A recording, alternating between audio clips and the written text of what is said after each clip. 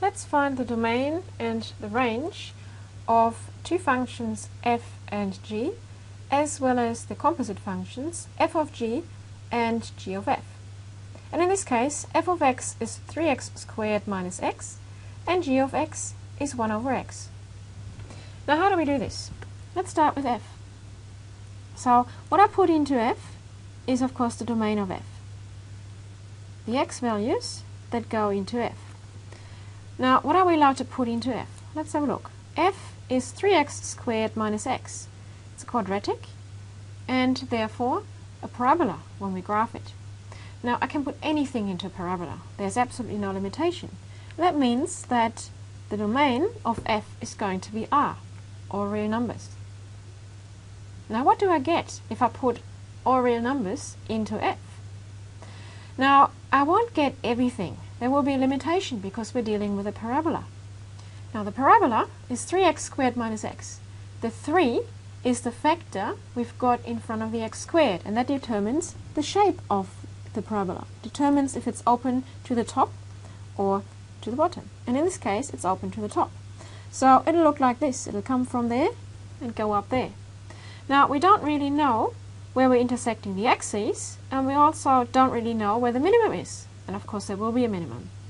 To find this minimum, well, what could we do? We could complete this square. So we could look at 3x squared minus x. We would probably really want to factorize 3, and we get 3 times x squared minus a third x. And in the next step, we would then complete the square. We would take x squared minus, well, we really want 2 times x. What's missing here? 1/6. So I'm dividing the 1/3 by 2 and I get 1/6 plus 1/6 squared. And of course I have to subtract 1/6 squared because I can't just add something without taking it away. 3 times, well, this is going to be x minus 1/6 squared. And that'll take care of all of this here. And what's left here is minus 1/6 squared. If I now multiply this out, I get 3x minus 1/6 squared minus, what's this? 1/6 squared is 1 over 36, multiplied by 3 is 1 over 12.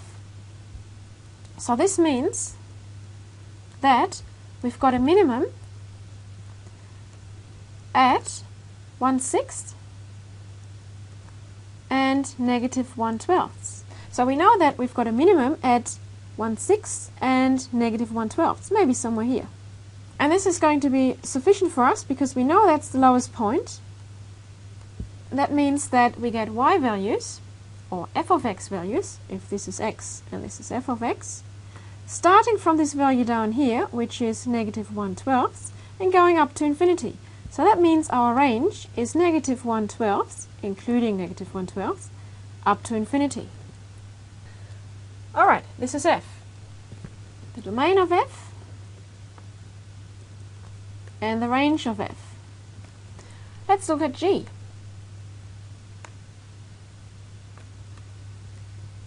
What can we put into g? Well, we can't really divide by 0, but otherwise we can divide by any number. So that means that the domain of g is going to be R, or real numbers, but we'll take out 0. Now if we put all of these values into g, what do we get? And for that, it helps if you can picture what g looks like. G is this hyperbola. So the values we get out of this are of course all values infinity down to 0, not including 0, and all values not including 0 down to negative infinity. So the range of g is actually the same as its domain. It's R excluding 0.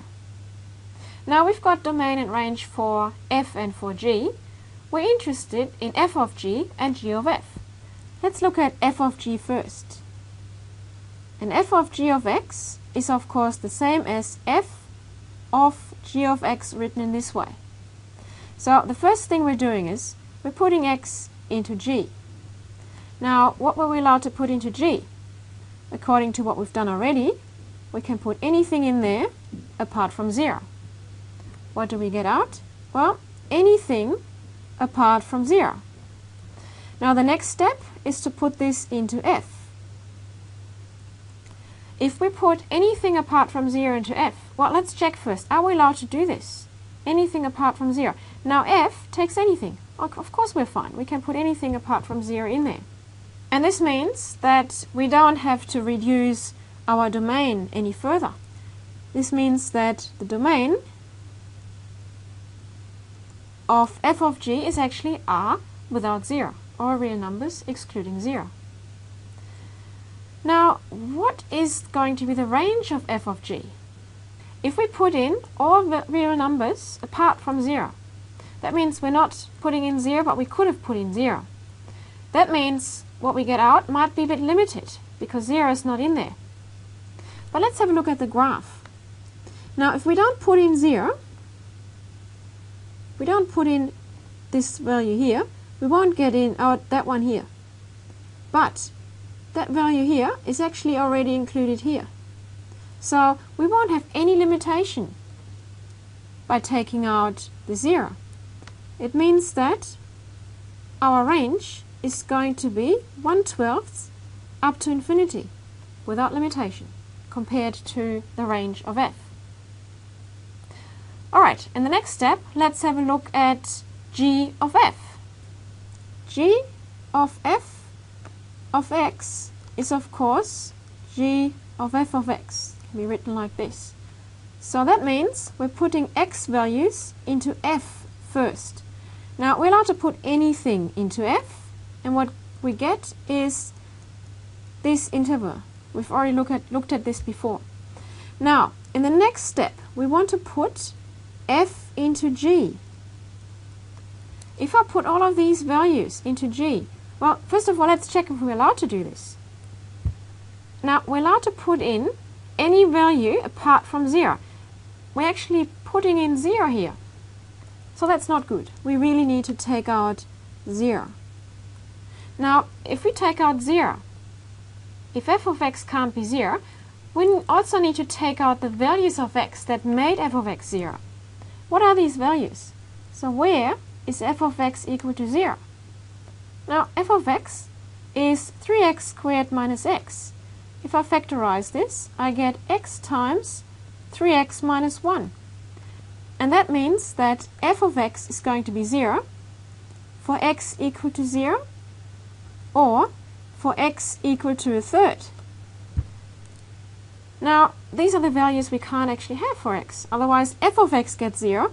That has to be put into g, and we're not allowed to put 0 into g. So we have to remove 0 and a third from the domain. So this then is going to be the domain of the composite of these two functions.